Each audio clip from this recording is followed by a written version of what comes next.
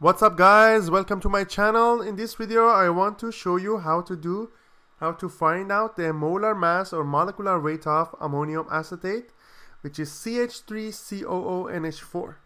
So in order to find the molar mass or molecular weight, we need to find out the atomic mass of all elements in the chemical formula. We have carbon, we have hydrogen, oxygen and nitrogen, nothing else, right? So the atomic mass of carbon is 12.011. The atomic mass of hydrogen is 1.008.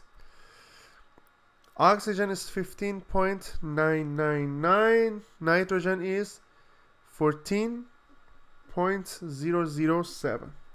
How many atoms of carbon we have? We have 2, 1 and 1. So times 2.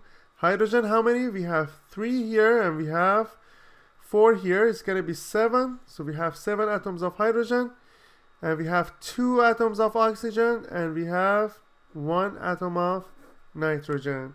So that will be, it's going to be 2 times 12.011. It's going to be 24.022. Then you have 1.008 times 7. It's going to be 7.056. 15.0999 times 2 will be 39.998. 14.007 times 1 is the same thing. So then you add them, 24.022 plus 7.056 plus 31.998 plus 14.007. That's going to make it 77.083 grams per mole. So that's the molar mass or molecular weight of ammonium acetate. So I hope you liked this video. Please leave me a comment if you have any question and I'll get back to you as soon as I can.